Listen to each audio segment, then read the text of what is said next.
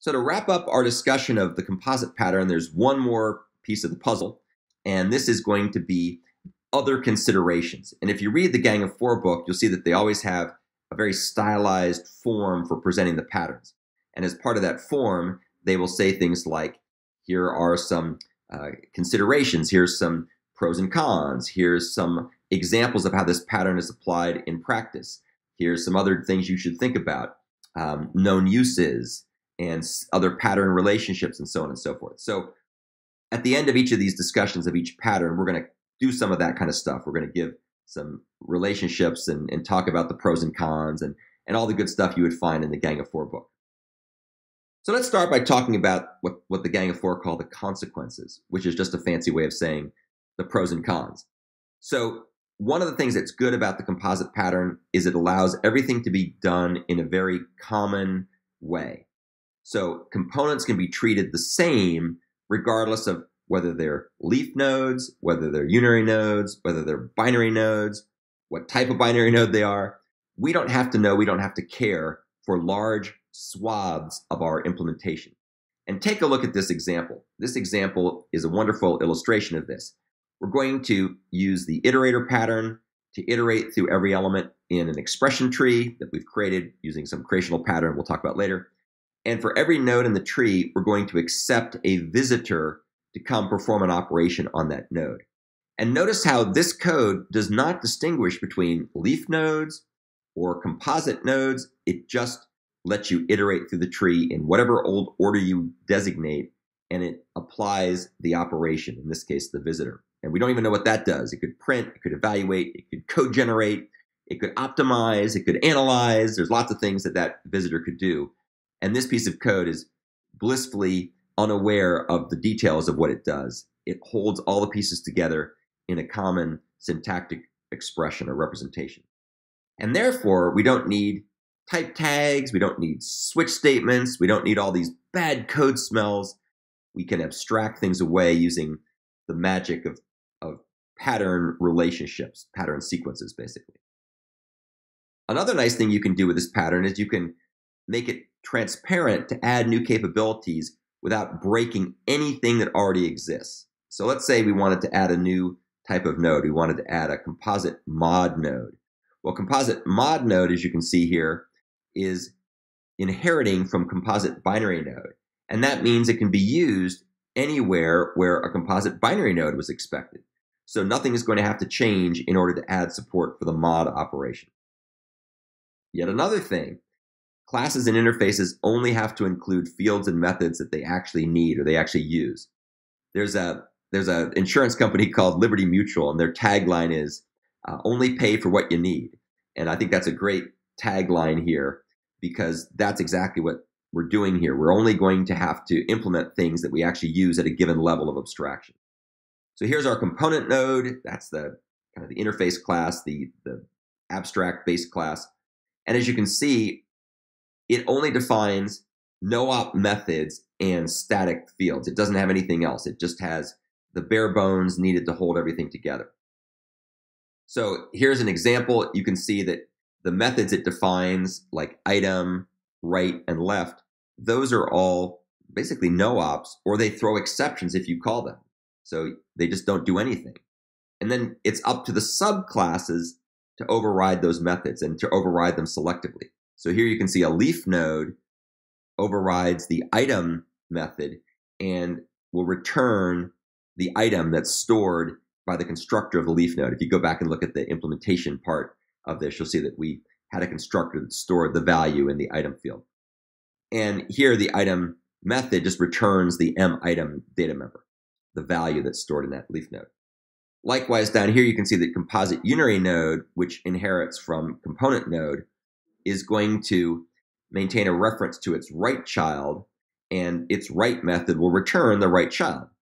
But were you to call the left method on a composite unary node, you'd get a null pointer, which is what it inherits from the component node abstract base class.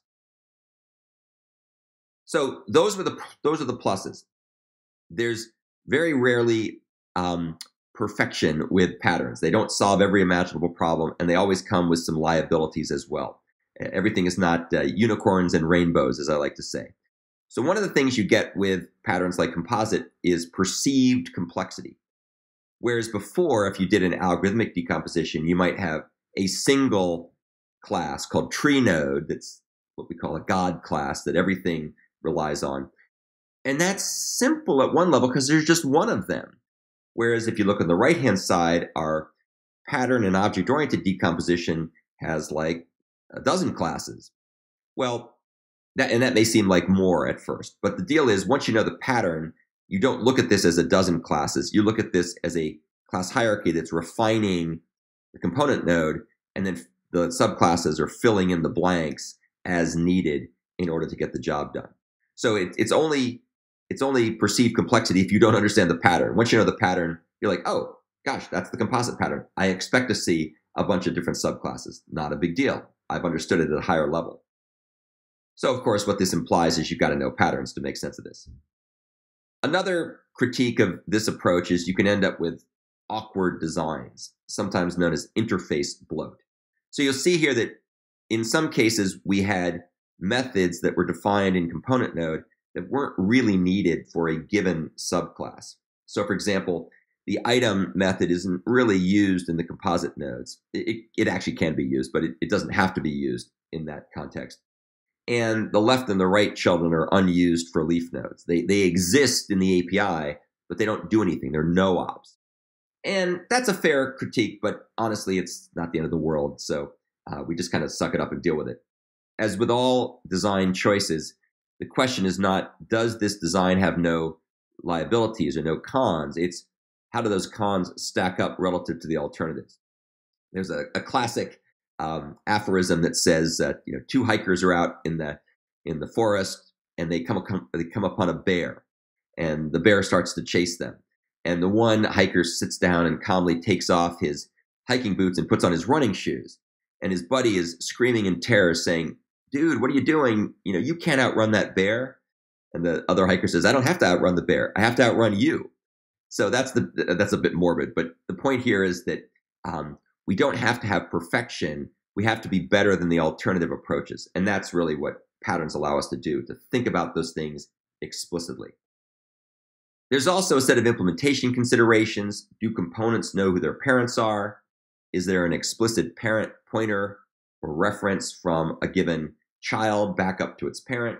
And the real question there is, do we need to go backwards in the tree? If you need to go backwards in the tree, then you probably need to have a back pointer. Another question that we alluded to a moment ago is, you need to have exactly the same interface for both the leaf nodes and the composites. And the answer is no, but there's a trade-off there between uniformity and parsimony. If you make things uniform, then you won't be parsimonious because you'll have extra methods that aren't always needed. But if you optimize for parsimony, you won't have uniformity. And you kind of have to decide what's more important to you, parsimony or uniformity. By the way, I always thought it was funny that the word parsimony means concise or pithy, but it's a big word, right? So it's like, why didn't they just choose a short word to mean pithy, like pithy? Another consideration here is don't allocate storage for your children in the superclass or in the base class.